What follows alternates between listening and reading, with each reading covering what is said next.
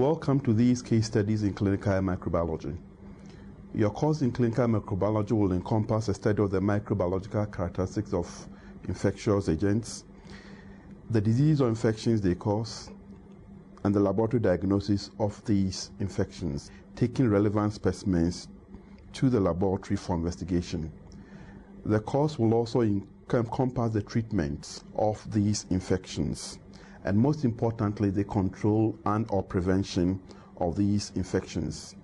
These case studies in clinical microbiology will be an adjunct to the lecture notes you will obtain in the didactic lectures.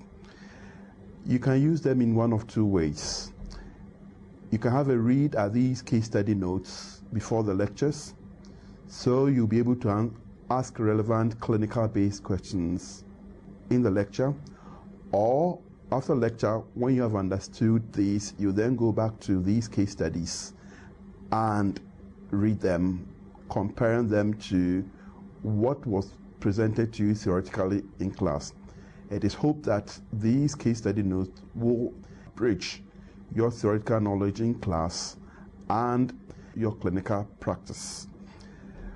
We hope you make very good use of the case study. Thank you.